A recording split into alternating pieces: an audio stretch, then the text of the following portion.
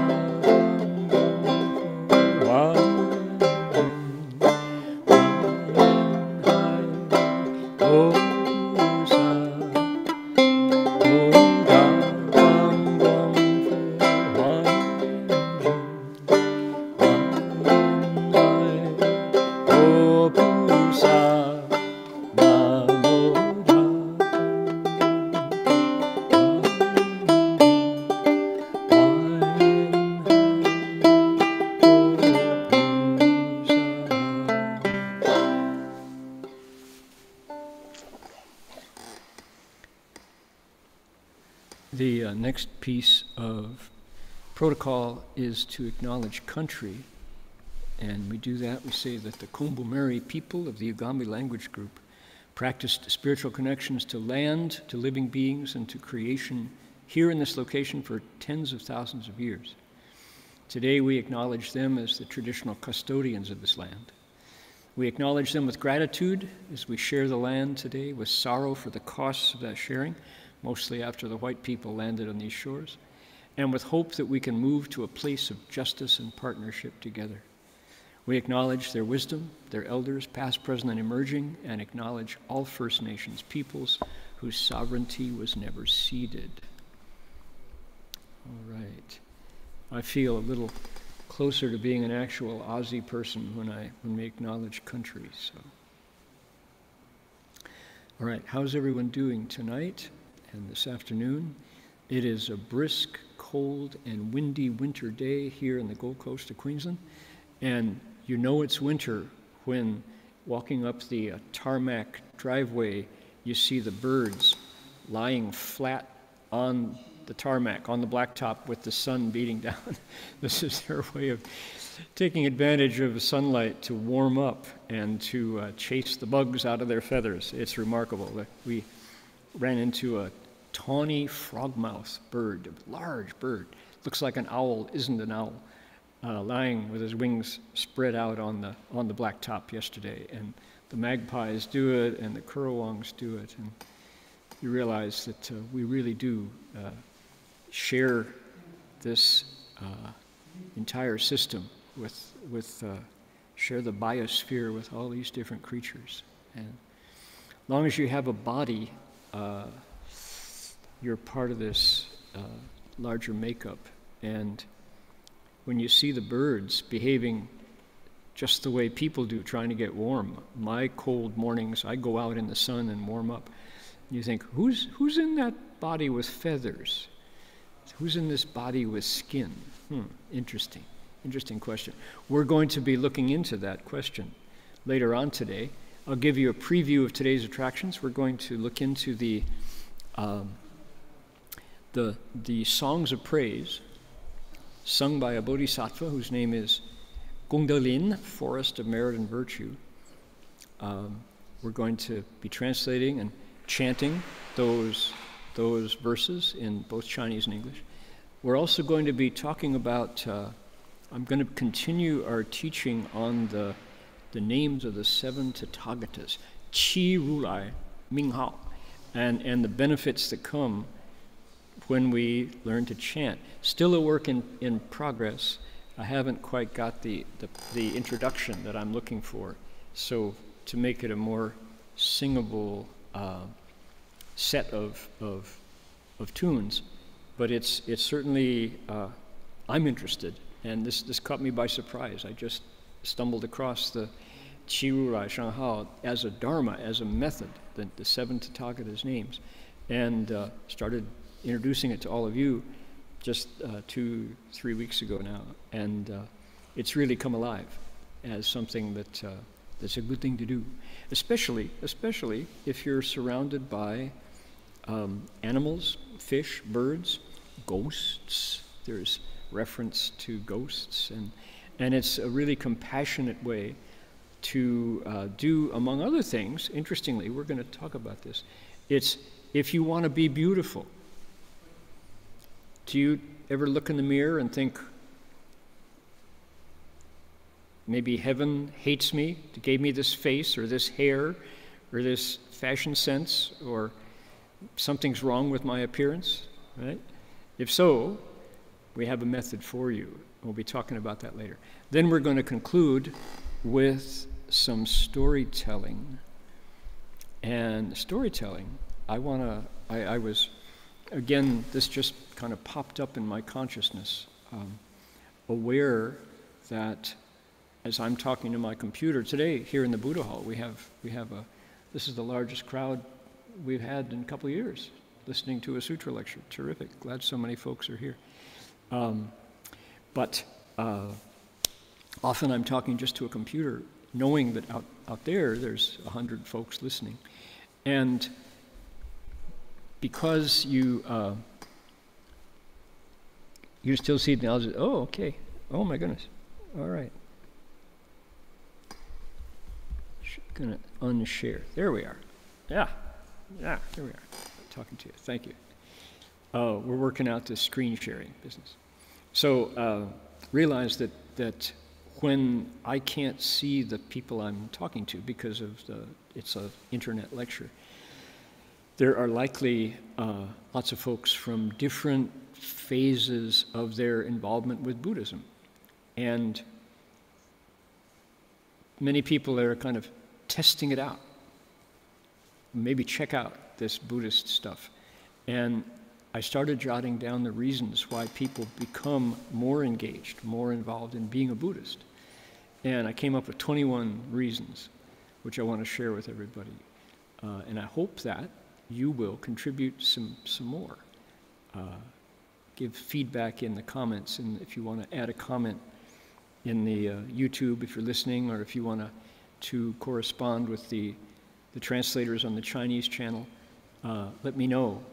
You'll see what I mean when we get into it. All right? So that's coming up. Those are our previews. We're going to do the 7 Tathagata's names.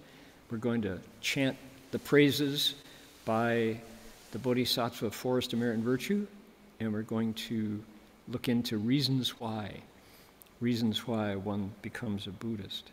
Then I've also got a special bonus video of the old monk who knows how to, the Lao Heshang, who knows how to recite the Buddha's name.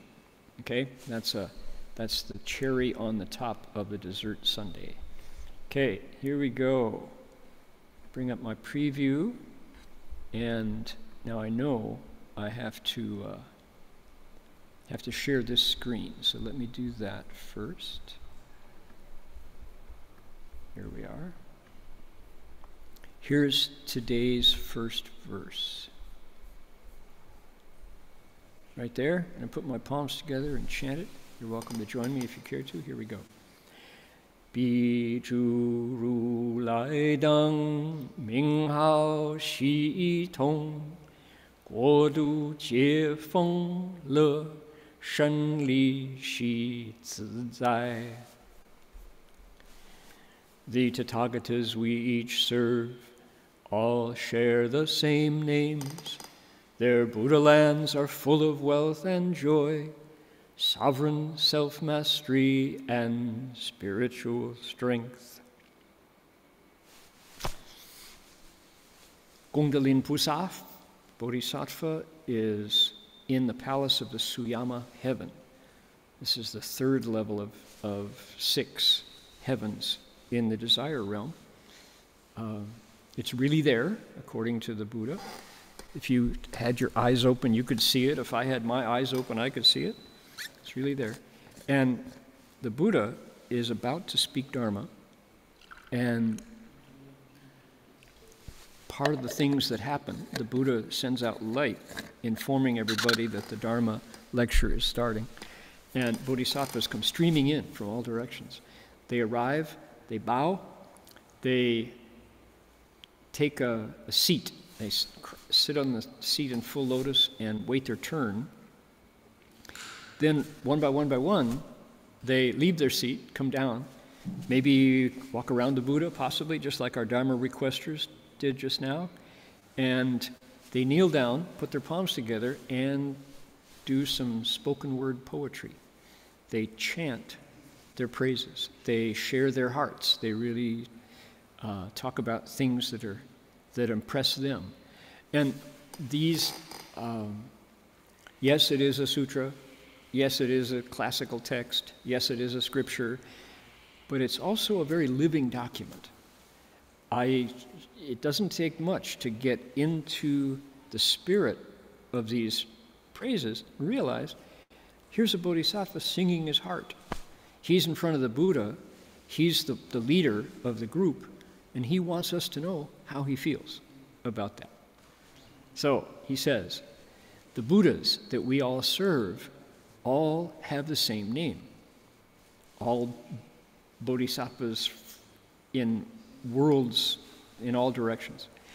The Buddha lands that these Buddhas teach in are full of wealth and joy, full of sovereign self-mastery called shen li zi zai, and spiritual strength. Okay, brief, terse, but he's excited about it. Buddha lands is, the creation of Buddha lands, making a world, is one of the really, you'd say, far out aspects of the Dharma. Creation stories, how does, in the Hebrew scriptures, you know, it took 7 days for God to make the world. Every time a Buddha on what's called the ground of causation, when he's there cultivating, he or she is transferring whatever body they're in. They're transferring merit to the creation of a world. And here it is. Buddha lands full of wealth and joy. So, if you were to make it real for you, what did you do today? Did you bow to the Buddha today? Did you recite the Buddha's name? Did you recite a mantra? Did you refuse to kill in order to feed your body? Did you eat clean food that didn't involve the death of something else in order to nourish you? All of those aspects of practice can be transferred to a future Buddha land. That's where they're made. They're made in your thoughts as you share the benefits of your next good deed, right? So it's a very living, it's an ongoing process. Buddha lands in the making. We look at the Hebrew scriptures and you think, oh, that was, how long ago did the tablets come down from Mount Sinai? Was it 2,000 years ago? Was it 2022? Is that the birth of Jesus? When was this happen? The creation of lands where these Buddhas teach, full of wealth and joy, sovereign self-mastery and spiritual strength, happening right this minute. It's an ongoing process if you pick it up, if you decide to do it. All right. Next. 十方一切处，皆为佛在此，或见在人间，或见诸天宫. Everywhere, in each direction, we claim the Buddha is here with us, or we see him among people, see him resting in the Deva's palace. These verses repeat the prose that happened earlier, and we heard about this phenomenon where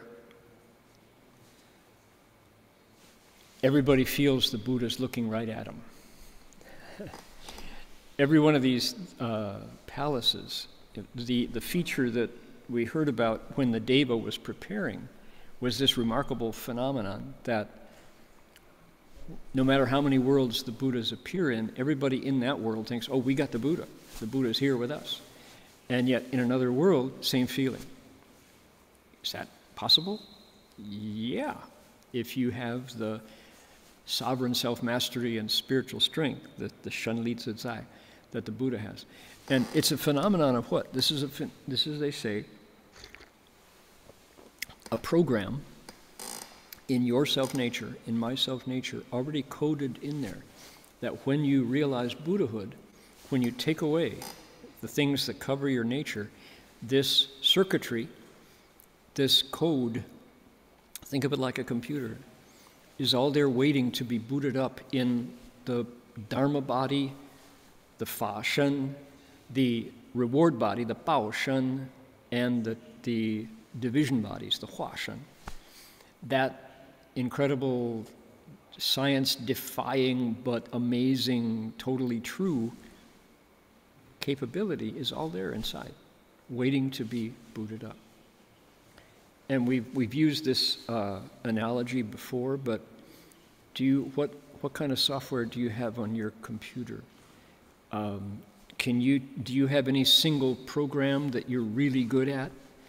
For example, maybe somebody learned the secrets of Adobe Acrobat.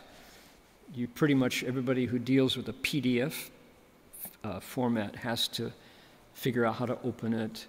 So you get Adobe, you get Acrobat Reader, but Acrobat, for example, just to name one, has all these amazing abilities that you can edit PDFs, you can OCR, you can change the color and the font and the size, and you can sign documents inside of, How many people know how to operate all those functions? Well, maybe that's yours. Maybe you're really good at Apple's Keynote, and you can do fancy slideshows and have the transitions and have things bounce and fall on the page and dissolve, right? All that ability is there, but only some people know how to make it work because they've taken the time or taken a course, an online course, or they went through school and learned how to do it. All those abilities are there, but we don't necessarily take the effort or the time to learn how to use them.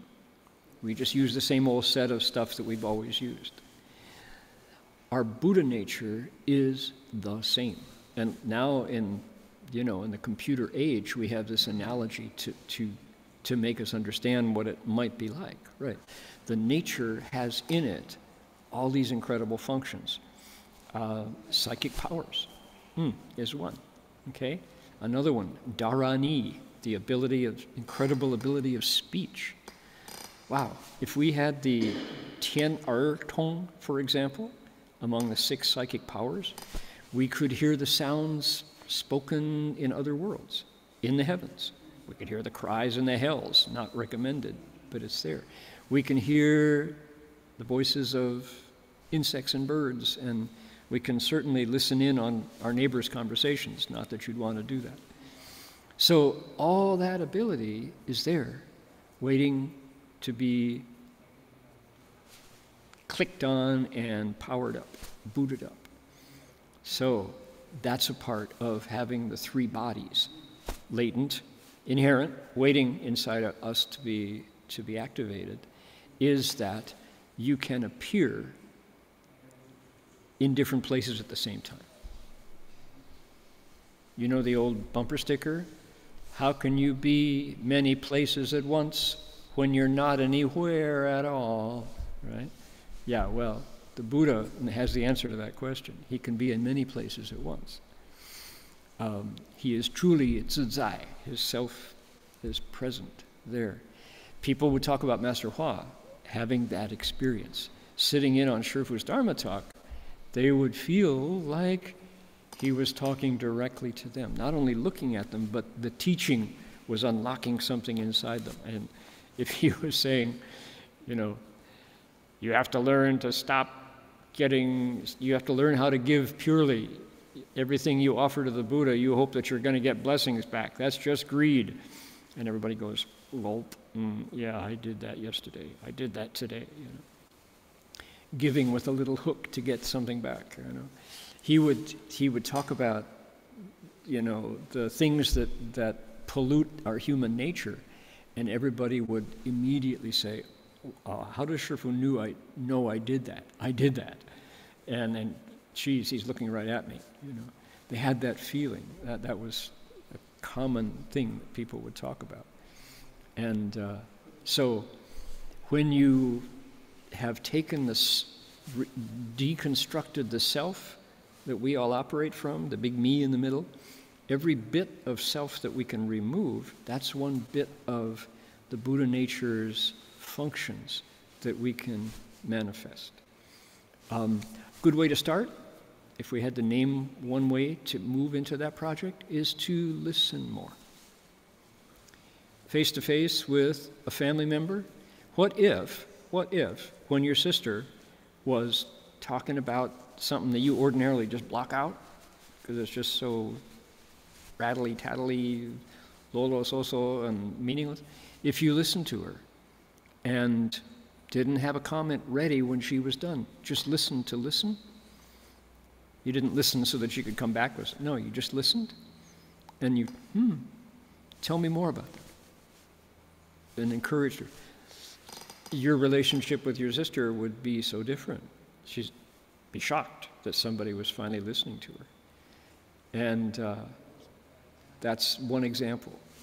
Letting the self wait while you serve others. So there's lots and lots and lots of ways to start in that process of reducing that covering over the functions that the Sutra tells us are right there waiting, right? How did the Buddha get to be a Buddha? Well, he did that work completely. He removed the self, and now he can create Buddha lands so that everywhere in each direction we feel, it says here in the Chinese, 皆为佛在此. Everybody feels and says the Buddha is right here in our world with us. In fact, he's in multiple worlds at once with everyone feeling that same phenomenon. Or we see him somewhere among people, or we see him sitting in the Deva's palace, but in all directions, people feel that the Buddha is there with them. Isn't that interesting? What do you do when you hear this from the sutra? Do you go, oh, baloney, nonsense? Or do you go, how is that possible? Could that, somehow there's a little echo in the back that says, how does he do that? Yeah, that's interesting. Totally prepared in the nature for us to go activate it. But we have to believe it and then take the first step and the second and the third step. Small, simple baby steps gets us there. Here we go. 如来普安住一切诸国度，我等今见佛出此天宫殿。The Tathagatas all abide at peace amid all the various countries. We all see these Buddhas at rest in the Devas' palaces. The Tathagatas, the Buddhas, that's their name, that's a title, Rulai. Tathagata, the second A gets the long Tathagata. All Anju, they're all sitting there peacefully, they're all at rest amid the various countries, wherever they appear. And we, says Forest Merit and Virtue, get to see the Buddhas because we're here in the Deva's palaces with him in all these different worlds. Is there a technical name for this? Bilocated or co-located? Is that what you call it, where you're in one place and at many places at the same time? Zoom lets us do that, isn't it?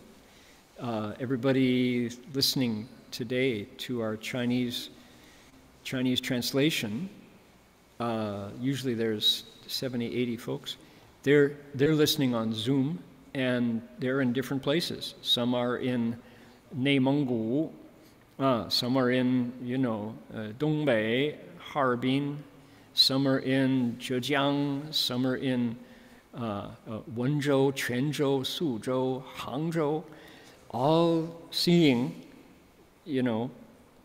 my face and hearing my voice co-locate. Technology gives us the first chance to actually kind of replicate what the Buddha is doing with the inner technology, the inner net that he has now activated and alive. So amid all those various countries, we see the Buddhas at rest in the Deva's palaces. What would it be like? I'm going to share on the share here. Can you imagine, I'm going to show everybody something quite wonderful here.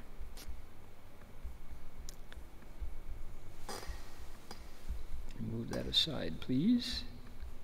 Oh, there we go.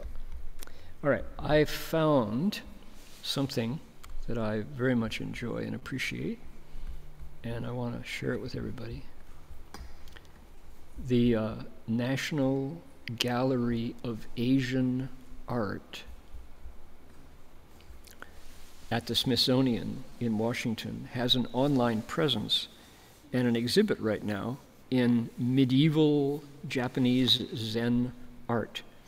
And even though it's Japanese, a lot of the pieces in the exhibit came from Japan. They're all based on Chinese Buddhism. So for the most part, it's Sino-Japanese art. What do we have here? We're talking about how the Buddha appears in front of us.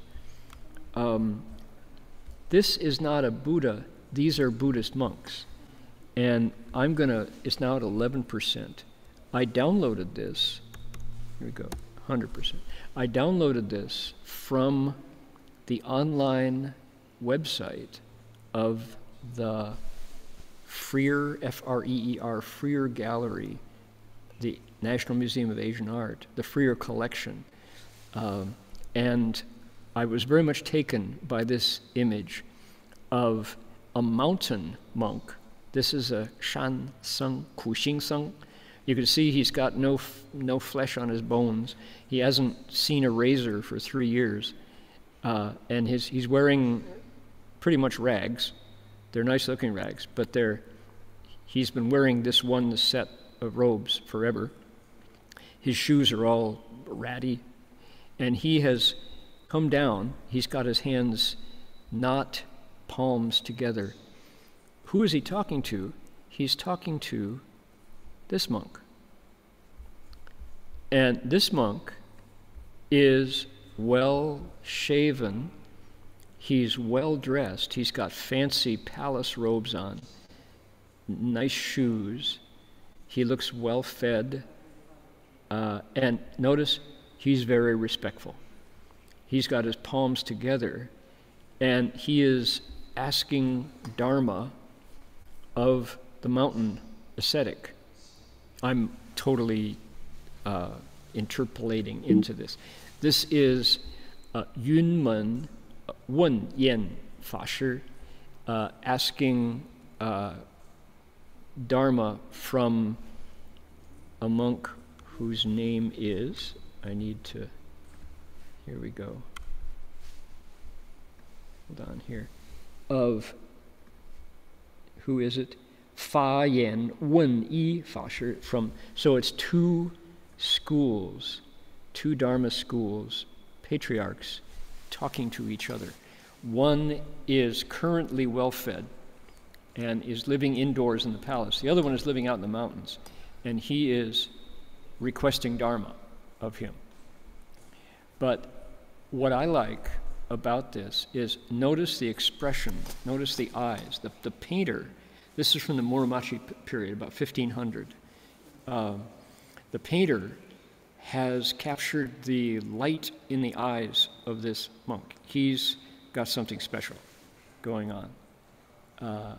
His eyes are very bright. He is a Mingyan Shanzhishi. And the eyes of this monk, notice his expression, he's very humble, very respectful. He's looking up at the taller monk physically, but he's taller in virtue as well. He's out there doing the hard work of ascetic practice. But these are Dharma friends. These are going to become Zhiyinja, bosom colleagues, Tongcan Daoyou. And this encounter of 2 monks on the road gives us an image of what it must be like to sit in the palace of the Suyama heaven when the Buddha is there. These are men who heard the sound of the Buddha and gave their lives to cultivating the Dharma. But as we look at the artist's rendition of these 2 individuals, we can think, wow, what must it be like when the Buddha is actually in the hall? Can you imagine? Could it be something like this?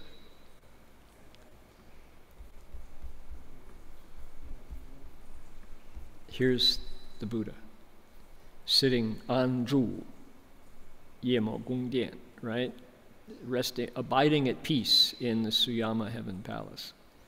Now, of course, this is our big outdoors Buddha here at the Gold Coast Dharma Realm, but you kind of get the image, right? So I was happy to encounter the generosity of the National Gallery of Asian Art, and I'm going to ask Alan to share on YouTube in the comments the website, which I'll show here. If you are able to do this, go out to this website. Here it is, National Museum of Asian Art. This is a current exhibit. It's going to be up until July 24th, so we've only got a couple weeks to go. But they've got these 5 different areas. They have musical performances. They have Dharma teachers giving talks. They have instructions on how ink paintings come into being. Then the object gallery is where I went to find all these wonderful objects, of which there are 55 total. They include tea bowls, landscape paintings, bodhisattvas, arhats, more landscapes. This is the painting that we just looked at. Bodhidharma paintings, fans with calligraphy and art on them. Wonderful things, page after page. And it's common, let's see, how do you say it? They're free, and you can just download them as you wish. And they are very high res. Here is Master Han Shan. It looks like this to begin, and then you start enlarging it, and enlarging it, and enlarging it, and it's very high res. Look. Han Shan's the mad monk poet, wearing his ratty old robe and his bare feet or straw sandals. There we go. Homemade straw sandals. Yeah, so you can just share this. It's open, what's the word? There's no royalties. So, wonderful way to get people interested in Asian art and the art of Buddhism. All right. Hold on here. Bring up our text and share our screen. Here we go.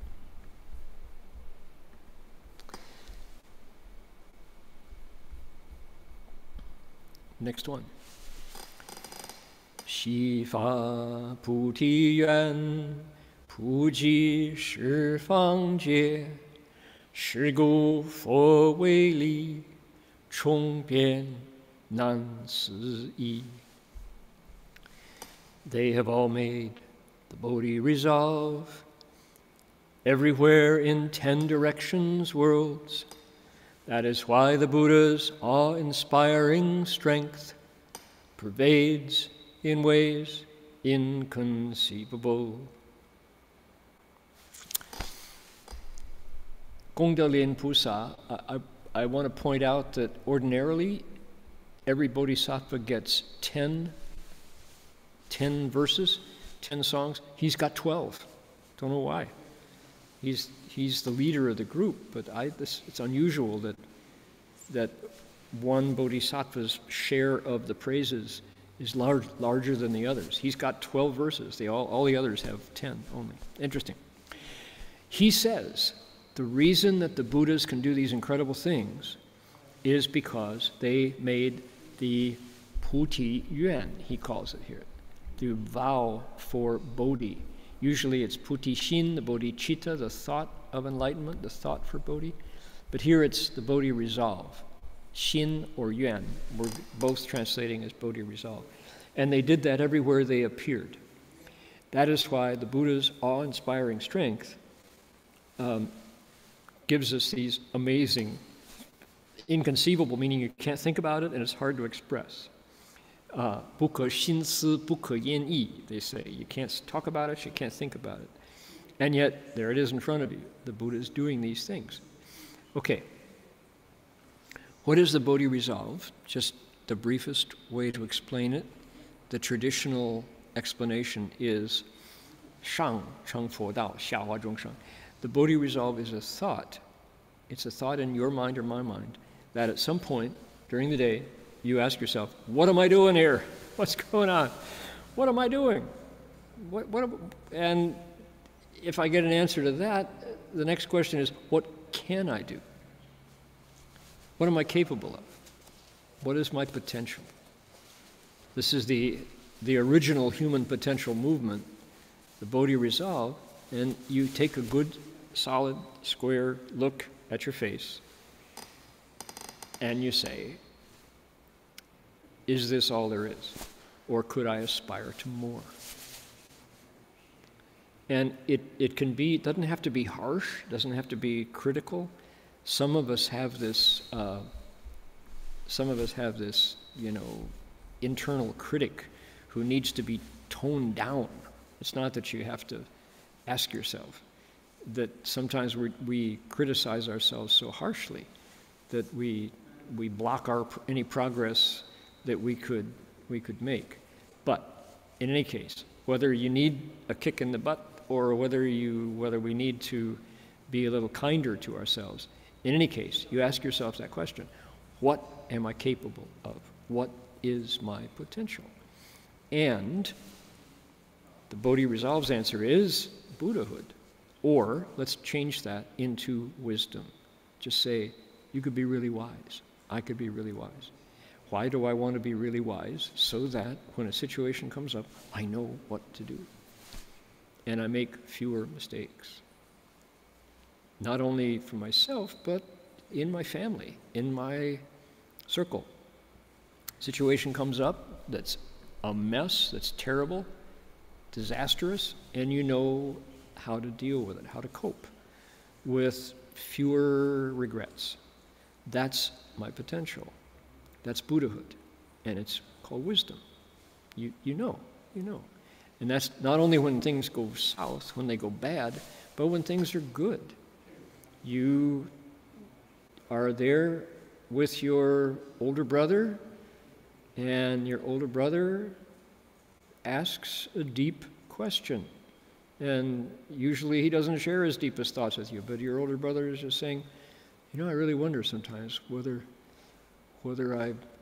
I set my standards too low. Maybe I could still aim for something higher. And you know what to say. You say it in a way that doesn't trigger his need to be the da ge, the lao da. Instead, he's opens up his ordinarily very strong armor and has a vulnerable thought. I wonder could I be a better person? Could I be kinder?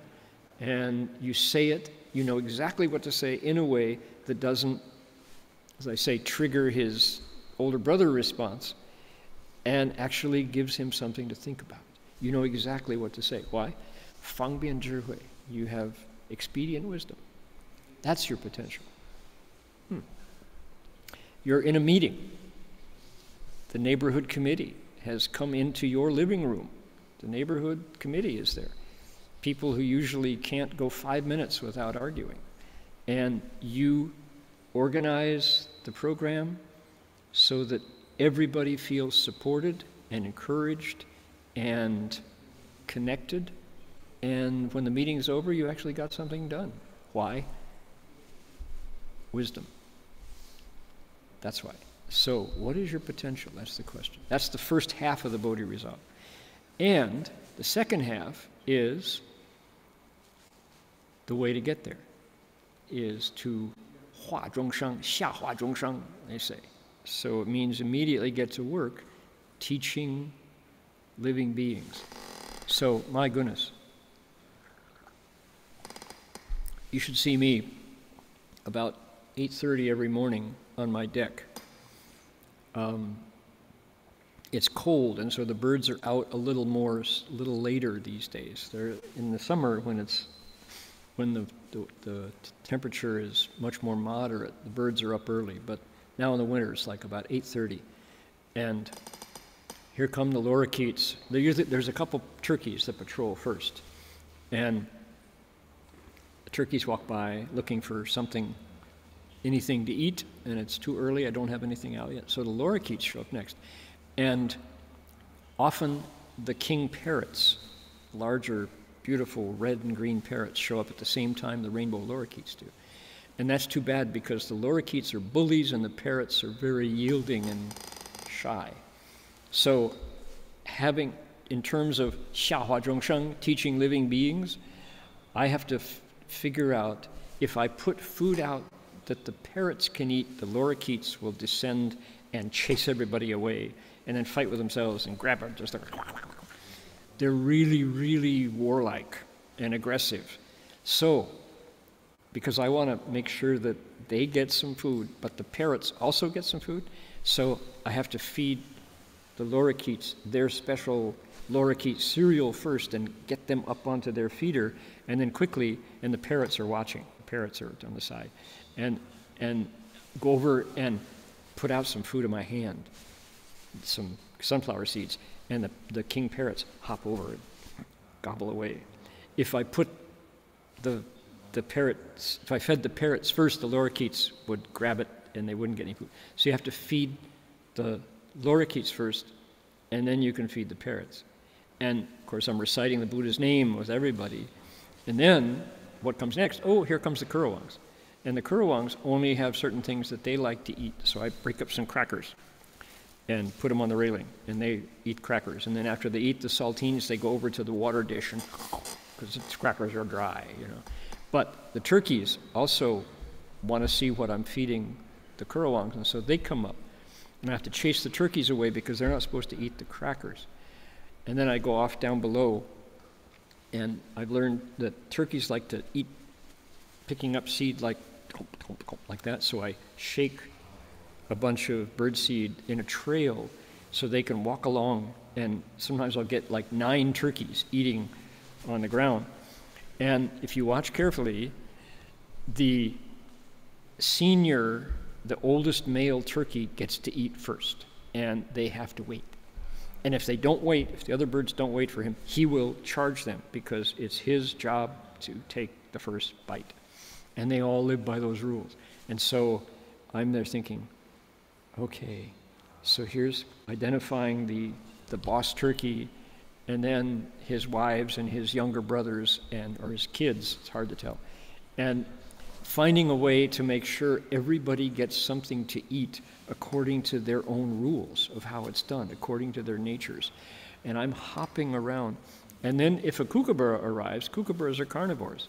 And so they want a meat substitute. So Sam provides me with the veggie ham, so I chop up the veggie ham and wash it out. And they've learned to play catch, so I toss it up in the air, and the kookaburras grab it. So it's 下化众生, learning how to teach living beings. The goal is to give everybody something that they can eat so they can all hear the Buddha's name while I feed them. And it's a trick to figure out who eats what and how much and when and in what order.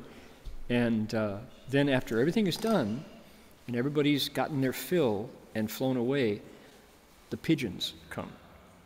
And the pigeons, there are like 5 different flavors of pigeons. I had no idea Australia had so many different varieties of wild pigeons, and doves and pigeons. And they come and they absorb everything that's left.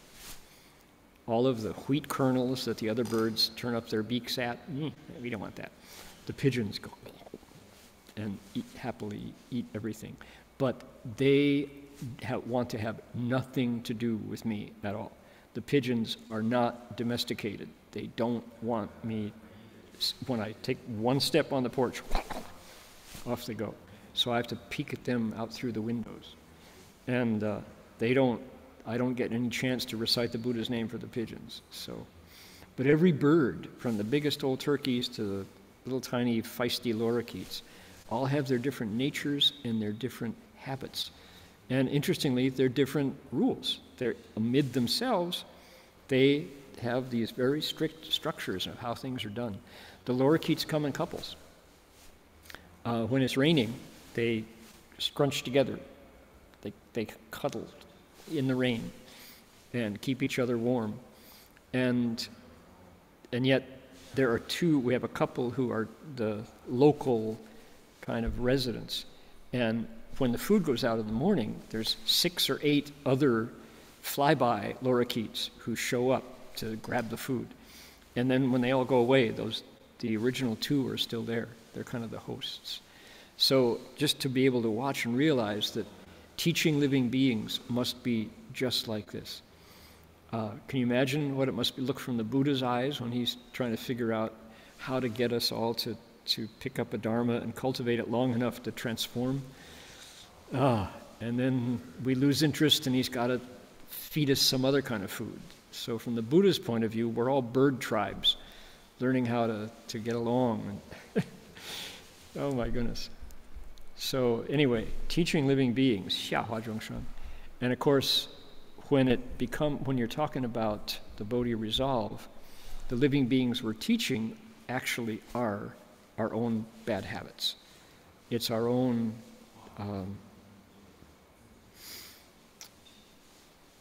blind spots that we don't see, that the Buddha is slowly trying to get us to let go of the thought that we have to have it just this way. Reality has to be just this way or I'm not happy, right? It's not true. That's just a way that I look at things. So the Buddha is always trying to teach us about our own xi qi mao bing. And around Master Hua, people often ask, what was it like to be next to Shifu? Gosh, it must have been. I wish I'd been there to be close to Xuanhua Shangren, Xuangong Shangren. It must have been so wonderful. And certainly, yeah, it was, no doubt, to have a good, wise advisor who's really trying to teach you individually is priceless. To have him be able to see your thoughts and teach you in a way that you can absorb. But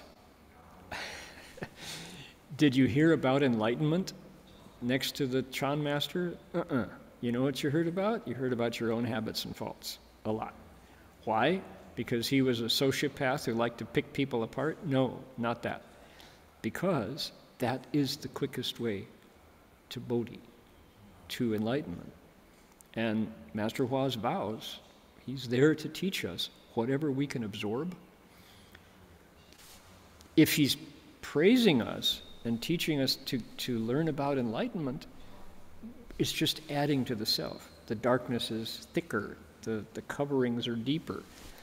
Instead, his job is to get us to remove the things that cover over our Buddha nature. So he talks about your attachments, he talks about your blind spots.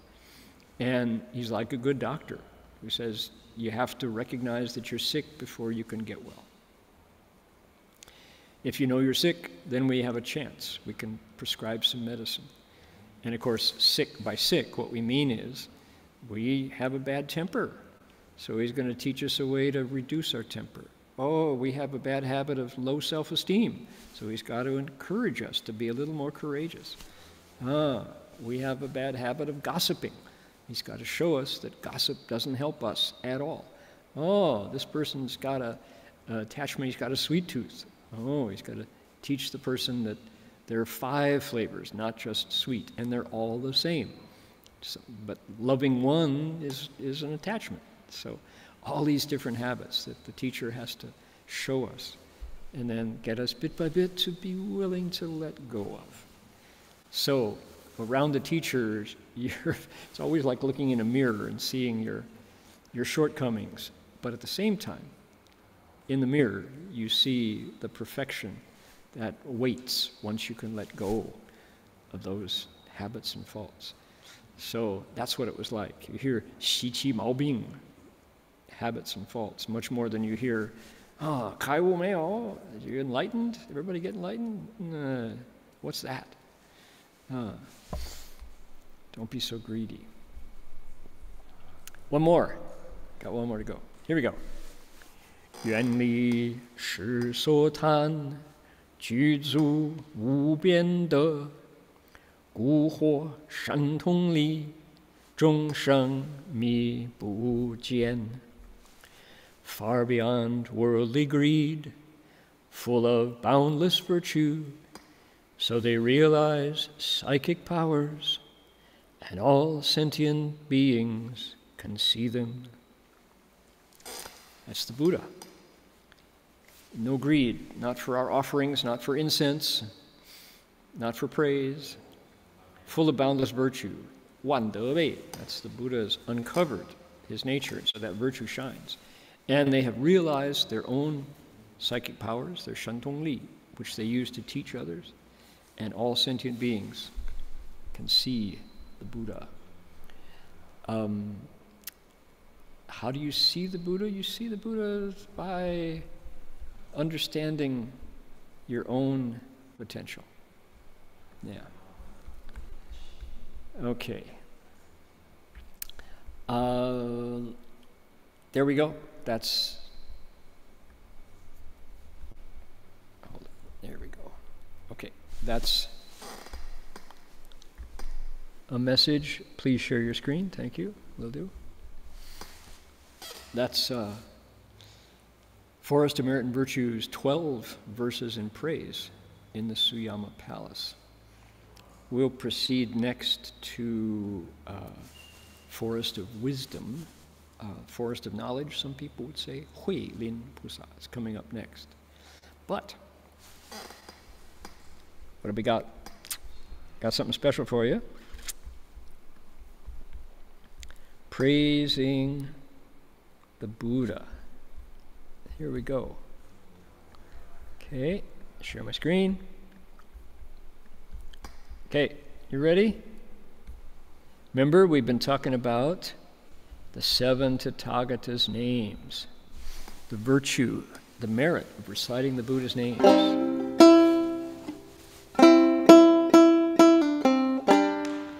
Namo Do Bao Ru Lai, Namo Bao Sheng Ru Lai, Namo Miao Sha Shen Ru Lai, Namo Guang Bo Shen Ru Lai, Namo Li Bu Wei Ru Lai, Namo Gan Lu Wang Ru Lai, Namo Amito Ru Lai. One more time. Namo Do Bao Ru Lai, Namo Bao Shen Ru Lai, Namo Miao Sha Shen Ru Lai, Namo Guang Bo Shen Ru Lai, Namo Li Bu Wei Ru Lai, Namo Gan Lu Wang Ru Lai, Namo Amito Ru Lai. One more time, ready? Namo Do Bao Ru Lai, Namo Bao Shen Ru Lai, Namo Miao Sha Shen Ru Lai, Namo Guang Bo Shen Ru Lai, Namo Li Bu Wei Ru Lai, Namo Gan Lu Wang Ru Lai, Namo Amito Ru Lai. Okay, that's 3. Now, last week we went through all the many wonderful things that occur when you recite these names. These are the names of 7 Tathagatas. The first one is the Buddha, many treasures.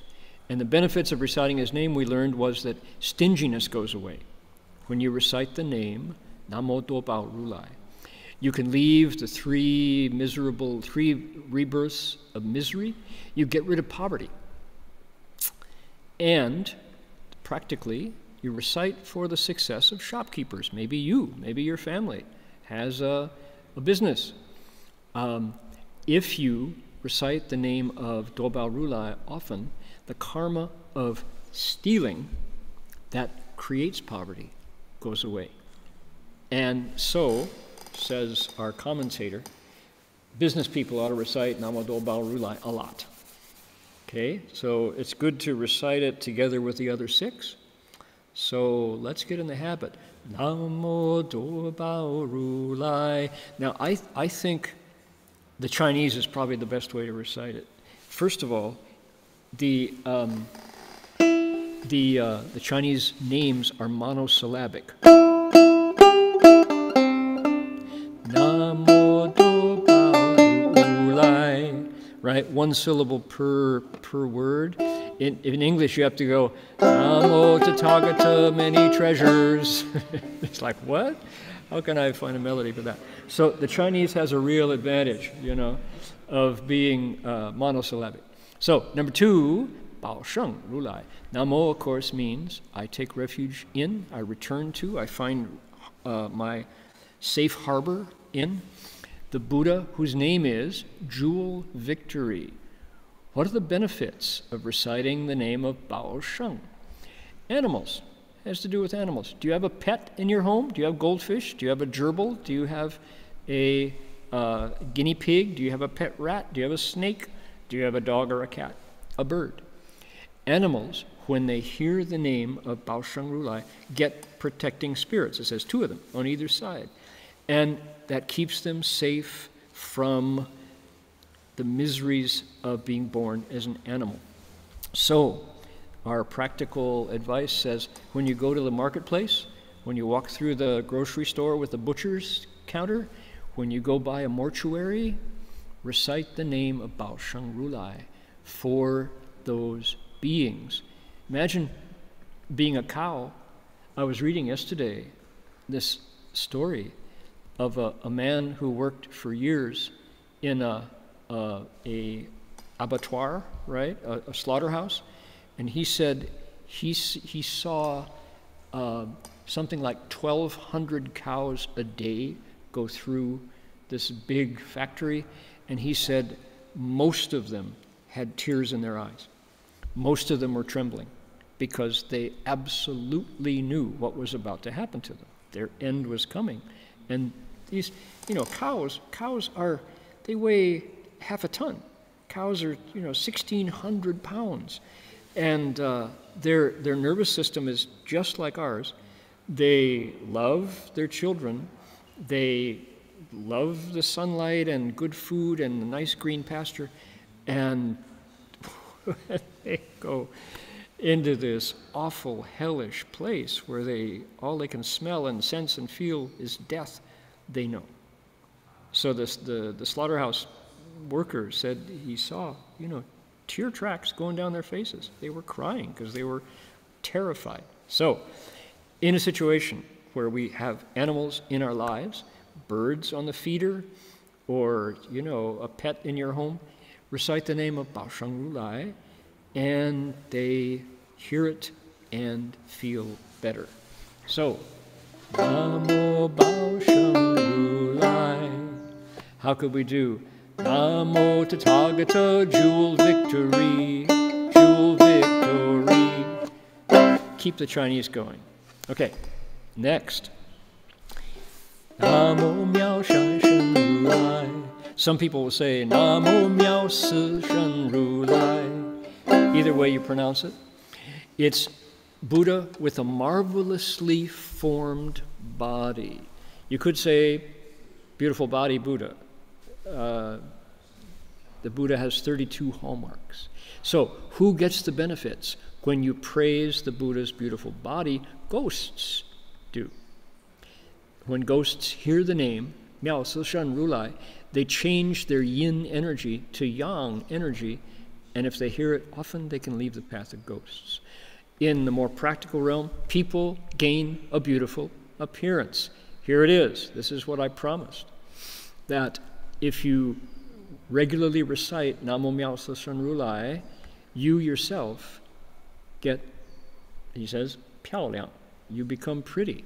Furthermore, for pregnant women, the baby in the womb, hearing the sound, Namo Miao Si Shen Rulai, plants the seeds of coming out as a beautiful baby. Furthermore, you recite it a lot in life after life. Physical beauty is a part of you. You are harmonious to look at. Your features are balanced and everything in proportion and pleasing. So why not recite the name Namo Miao Si Shen Rulai? Better than plastic surgery. It's as natural and totally in harmony with heaven and earth. So we say Namo Miao Si Shen Rulai, like that. Buddha with a marvelously formed body. Namo Guangbo Shen Rulai. The benefits of this go to another kind of ghost, hungry ghosts, which is extensive body, Guangbo Shen, the body that is vast and proportional. Their throats expand and they can finally drink water. Oh my goodness. In the Shui Lu Kong Fa Hui, the water, land, and air soul mass, there's that portion that's called Fang Yan Ko, releasing the ghosts whose mouths are on fire. How awful that would be to everything you taste, everything you put in your mouth is like coals and it burns your mouth. If we recite Namo Guangbo Shen Rulai, the throats of ghosts open and they can drink water, says our commentator. So we can be reborn in the heavens in a practical way with a large body, life after life. Amo Guangbo Shen Ru Lai.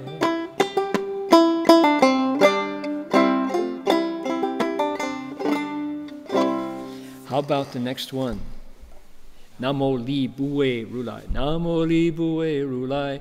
It is Li, leave behind, Bu, fear, Wei, terror, Ru, Lai, Tathagata. So, Li Buwei, beyond all fears.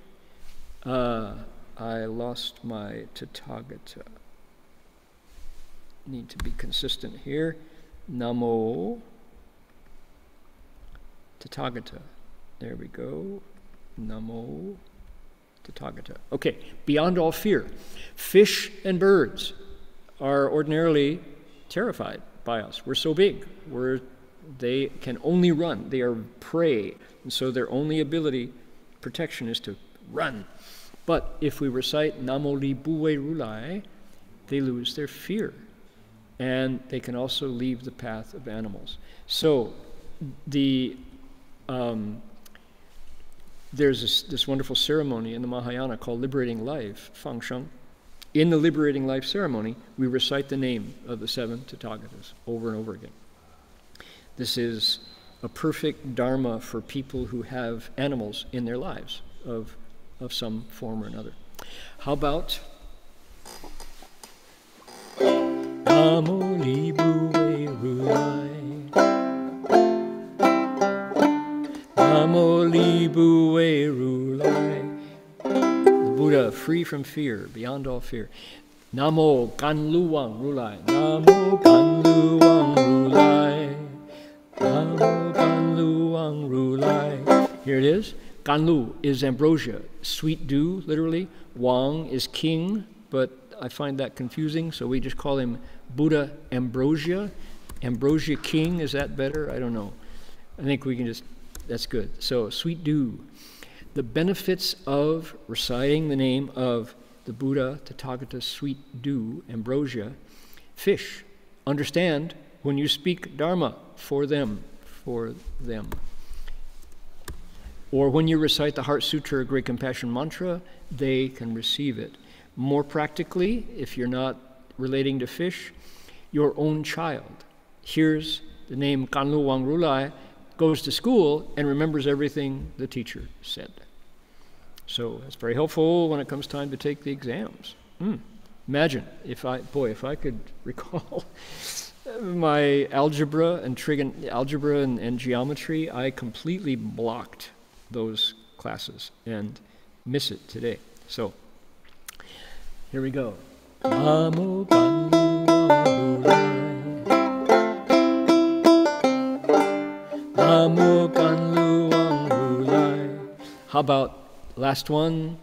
Namo Amito Rulai. Namo Amito Rulai. Namo Amito Rulai. Of course, is the Buddha Amitabha. That's our dear friend, the creator of the Pure Land world. People who recite the name of Amito Rulai, Amitabha, can eradicate 80 million eons of life and death debts. Debts that would kill us again because we owe a life to somebody. It's wiped away. And we are reborn in the land of utmost happiness. Sound good? Yeah, Star Master. Sounds good. Okay. So, shall we pop up and try it again? Let's do it 3 times. Here we go.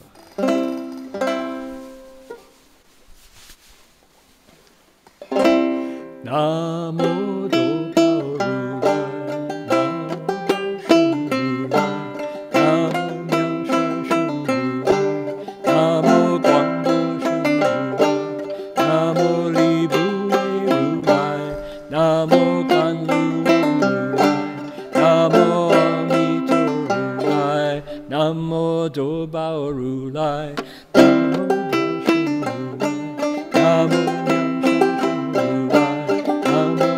Rulai.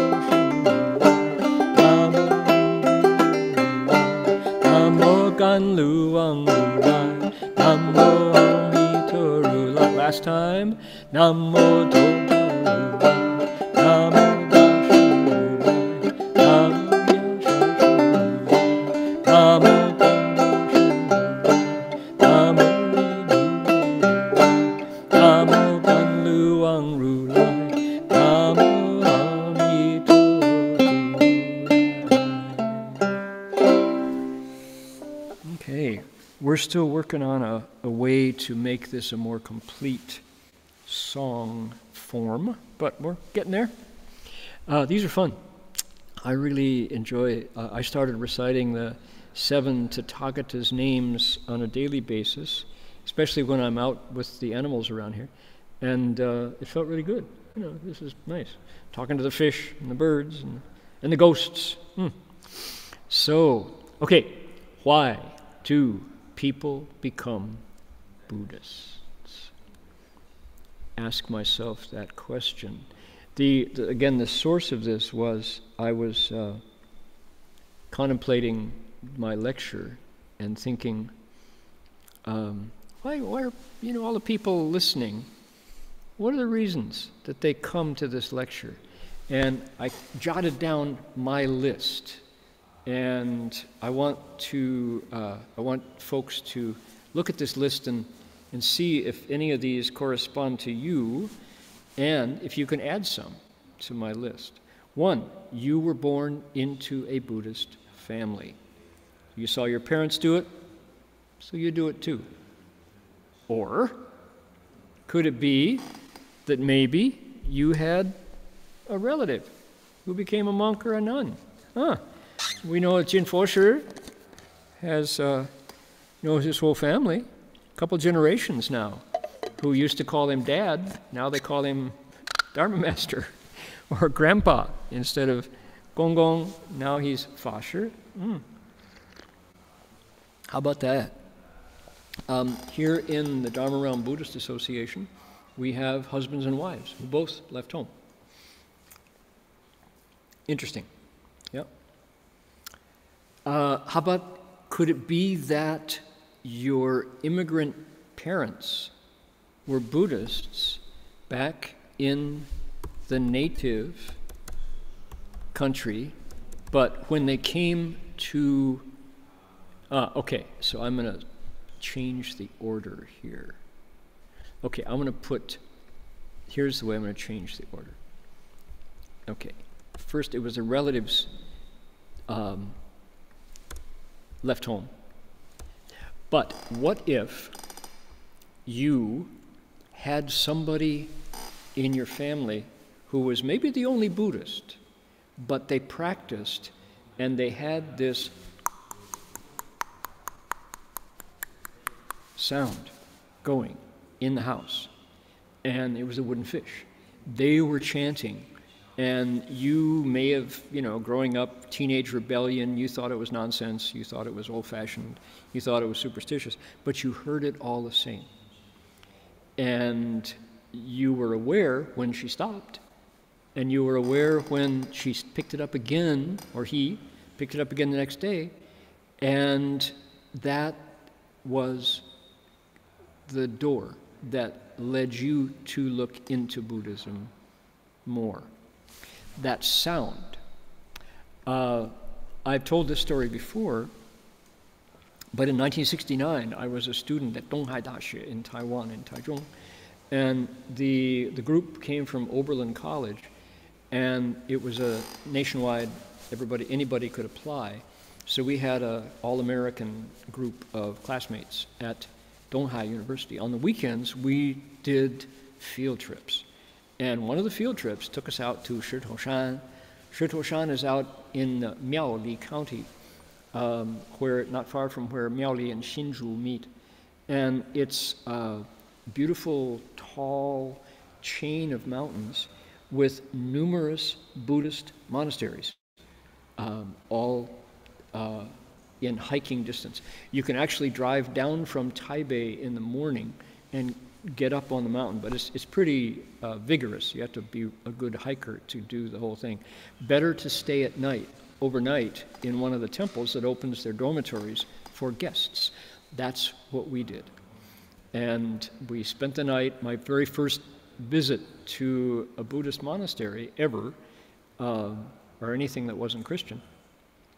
And in the morning, at 4, the hike was a vigorous hike, and so we all crashed on this tatami in the guest dormitory, and so as soon as it went dark, we were asleep. So we were about 8 o'clock. 9 o'clock. We were already asleep, but 4 o'clock in the morning, dum, dum, dum, dum, dum, dum, dum, dum, dum, this big, deep sound of a wooden fish, but this is a monastery wooden fish. So it's got this sound that just vibrates. And I remember getting up and putting on my tennis shoes and walking out of the dormitory and not knowing whether I was going to disturb anybody or what, but I went over and I peeked in the hall where the sound was. Here were the monks and nuns doing Zao Ke. What were they reciting? They were reciting the Shurangama mantra. Langyen Zhou, Nammo Sarando Suchero Ye Olari Samya Samburo She Nammo Sarando Oro Jirujani Nammo Zapo Bodo Bodhisattva. And that sound, as I was listening to it, started to come up through my feet. And it started to fill empty space, and empty space was no longer empty, it was full. The sound had a dimension to it. The sound was like marble in the air, and it was everywhere, and all of space was vibrating. And I actually felt like my heart cracked open. That's all I can describe, is there was suddenly something opened, and I heard the sound of the mantra coming from inside me. And I absolutely know that this was a trigger that brought me closer to the Dharma, was hearing the sound of the Shurangama mantra being recited. I had no idea what they were doing. What was that sound? What were they doing? But something inside me did. Something inside me knew it and recognized it. And it was like, okay. So this is autobiographical, huh? Reasons why one becomes a Buddhist.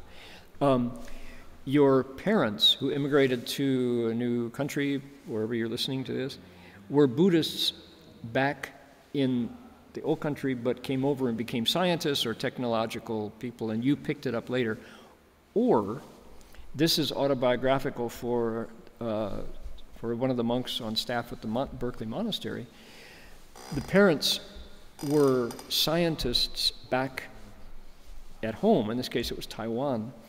And they thought Buddhism was a bunch of superstitious nonsense. But when they got to America, somebody in their Taida Xiaoyou Hui, somebody in their Taiwan University alumni group in Southern California, introduced them to Master Hsuan. And suddenly they realized that Buddhism and science were best friends, and they were having difficulties that the Dharma could help with. And so they became Buddhist converts in America, in the new country, after wanting nothing to do with Buddhism back home. Huh. Maybe somebody recommended a Buddhist book to you. Maybe you read a book that mentioned Buddhism. For me, my earliest contact with any single word was Dharma in the title of Jack Kerouac's Dharma Bums. And when I got to college, everybody was reading Siddhartha. Hermann Hesse, oh man, was it popular.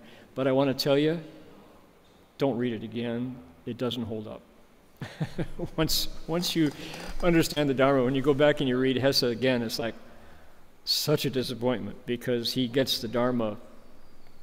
It's weak tea, let me tell you. It's cold tea. So anyway, but Hesse has lots of other great stuff. But that was the first Siddhartha. We were able to say the name Siddhartha, which was the Buddha's personal name, the prince's name. So yeah, maybe that was what started you on the path. Maybe you took a world religions course in college. I remember hearing Professor Henry Rosemont. I was sitting in South Foundation Hall at Oakland University in a cornfield near Rochester, Michigan, and Professor Rosemont said, "And the prince, sitting beneath the Bodhi tree, saw a bright star at midnight and enlightened to the way and became the Buddha, awakened." And as I heard that formula, 业读明心而悟道, right? That formula, I had this tunnel vision. Everything around me went down into the single tunnel of bright light like a telescope, and opened back up again. I was like, what was that? Right? So I was back into the linoleum floors and the fluorescent lighting and the plastic desk, but something had happened.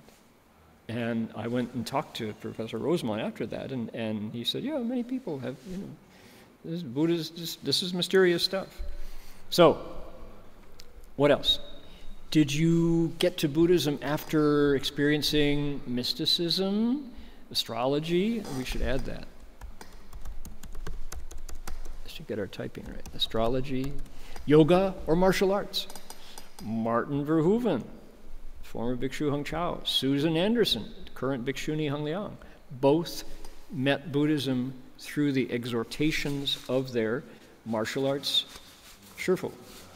Master Jiang Yinzhong, said, you must know Buddhism is the highest, he said. Chan is the highest. And Master Jiang knew what he was talking about. He had studied so many martial arts and painting and calligraphy and medicine and herb, and he said, you must know. He said, Chan is the highest. So maybe you traveled through Asia seeking to find yourself. How many of the Thai forest monks, including Ajahn Amaro, current abbot of Amravati, will tell you that they left Europe, England in his case, went to Thailand because it was what you did back then. You went out to discover what was real in the world, how big was the world. And they found themselves in Wat Papong or Wat Bawanives or somewhere in Thailand and met the Dharma. And sure enough, it just opened and opened and opened. Are you someone who always wondered about the big questions and discovered that Buddhism allowed you to go look into big questions without having to buy the theology, right? Which is what happens with a lot of monotheistic religions. If you don't affirm the causality that Jesus died for your sins and washes you clean in the blood, you can't pick up any of the cosmology without accepting the causality. So in the Buddha Dharma, no, pick a piece of it. It's yours. It's public domain. Nobody owns it, right? It's yours for the taking. When did you think your biggest thoughts as a child? Often, for me, it was summer night, lying back in the grass, looking up at the stars, and just having somebody say, they don't stop. The universe has no edge. It just keeps going. And they go, how could it be so big? How could it? And suddenly, my problem seems so tiny, so minuscule, in the face of something infinite. So Buddha Dharma lets you go there and don't apologize. Keep looking. The prince did precisely that. That's exactly why the prince leapt over the wall of the palace, because he suddenly realized that he was going to die and just vanish. Going to get old, going to get sick, and going to die. And he needed to know more. His question was, can anybody do anything about birth and death and rebirth? So, let's do one more, and then our time is up, and we'll continue the rest next week. Did you get to Buddhism through study of math, study of physics, study of art, study of philosophy, or poetry, or Zen painting, or photography? How did you become a Buddhist? Many people will tell you it was, I've had mathematicians say, when I look at numbers, I see the face of God, you see. And when I see the face of God, I think of the Buddha. So, yeah, look at these reasons. Think about it. This week, maybe. We've only done half. What was it that brought you to wanting to know more about the Dharma? All right. So, food for thought, huh? I hope so. Maybe folks can type in to the chat on YouTube, or you can correspond with our translator staff and let us know, what was it that brought you? Is my list missing something? I'm sure it will.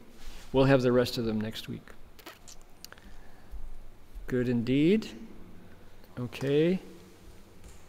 We have 115 folks on YouTube today. All right.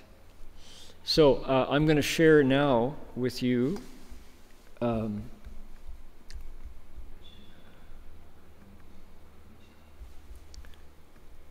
maybe it was because you met a Shanzhishi, like this one.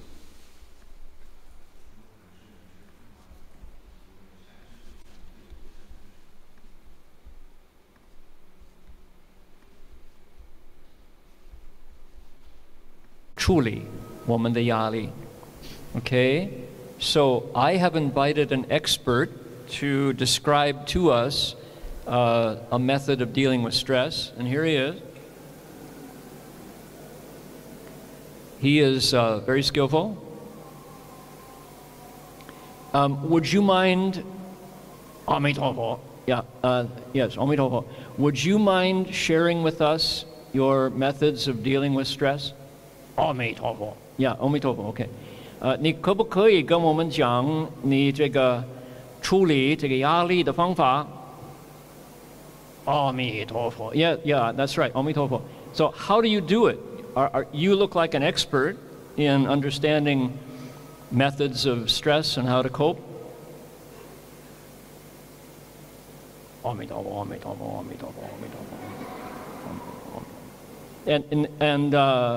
so we're all waiting. You notice there's about 800 people here who would like to hear from you. You can speak Dharma.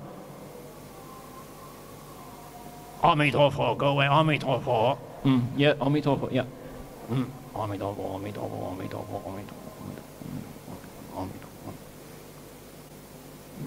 Anything else you'd like to share? Namo Amitabha. Namo Amitabha. Namo Amitabha. Namo Amitabha. That's very profound. And if we Namo Amitabha, will we have less stress? Amitabha. Amitabha. I think I understand. Is that English? Amitabha Buddha, Amitabha Buddha, Amitabha Buddha, Amitabha Buddha, Amitabha Buddha. Very good. That's very helpful. I'm getting a little stressed out here trying to get an answer from Amitabha. Amitabha. Okay, Amitabha. Yeah, I got it. Okay, Amitabha. Go away. Amitabha. There we go. Wonderful. Well, that's a very... Uh-huh. Okay. As they say, what else can you show me, right? So, all right.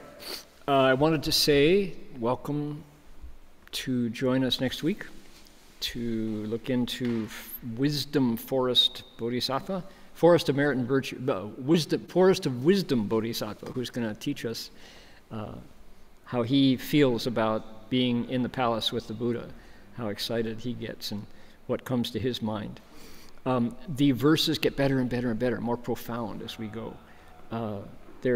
When we get down towards the end of the 10 Bodhisattvas, the verses are truly, truly memorable. And somehow this chapter never got published by Buddhist Text Translation Society, so we need to remedy that, get Sherpa's commentary in there. Those of you who are used to joining the monks at the Berkeley Monastery online, you need to know that they are currently reciting the name of Guanyin Bodhisattva up in Buddha Root Farm. This is the work week is over. They've done a lot of preparation, and everybody will be arriving today and tomorrow and starting their reciting. They're doing it outdoors because of COVID, which is really courageous, and I guess it's a pretty ascetic up there. Eating, bowing, chanting, all outdoors, to keep people safe from getting infected by COVID. So I'm going to share my screen here. Go to there we are.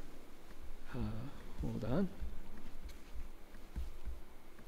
Okay, here is Dharma Master Jinpo looking like Maitreya Bodhisattva here. He will be happy to recite the Buddha's name with you every day at 12:30 p.m. Pacific Daylight Time in California. For us here in Australia, that's an early 5:30 in the morning. In Asia, it's 3:30. Ho-ho. But reliably, Jinpo Shi Bang Woman, and he's got his, notice he's got his Di Zhong, his ground bell here, which he plays and makes everybody delighted as they recite the Buddha's name. Furthermore, the daily ceremonies are on tape. They're recorded. They're not fresh. They're not live because the monks are up in Oregon. But if you would like to join any of the recorded Zao Ke in English or Chinese, morning ceremony, or Sambu Bai, 3 steps 1 bow, or this is Jinpo Shi's recitation, or Wan Ke, evening chanting, please do. It is here for you to join in. Okay, there you go. Many people are doing summer break now around the Dharma realm, and it's a good chance to practice yourself, figure out what you like to do, and communicate that to the monks, so that when we get back to summer schedule, I forgot to transfer. I have to transfer here. You can join with the monks and cultivate. You can take part in creating an online Buddhist community. All right, we need to recite Medicine Buddha's mantra and send out the good vibes for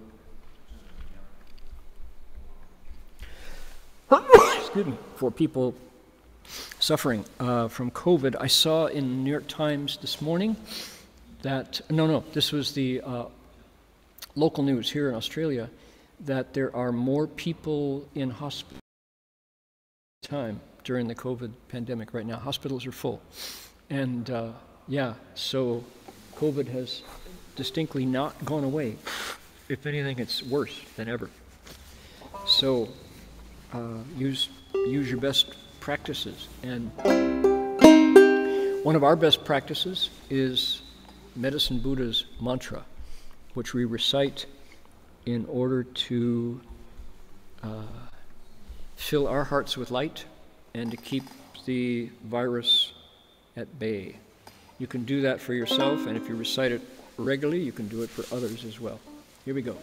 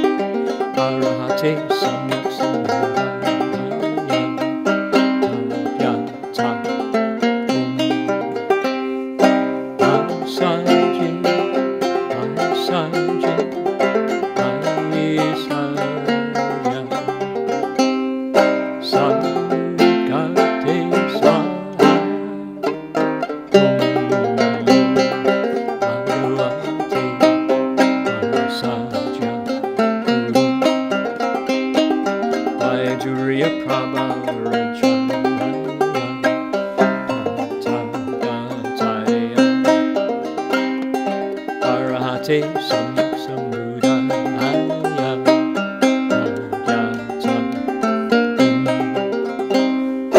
Asaji Asaji Aisaja Samukate Swaha.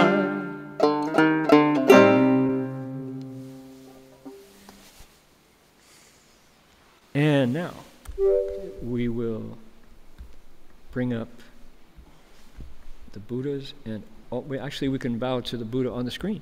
There we are. One more time.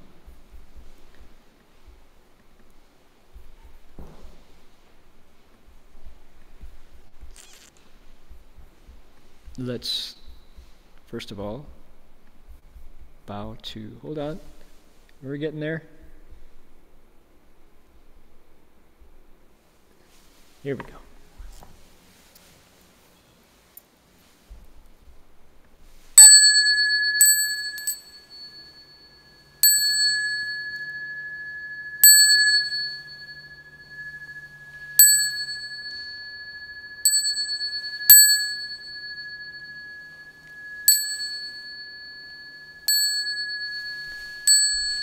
Bow in respect to the Venerable Master.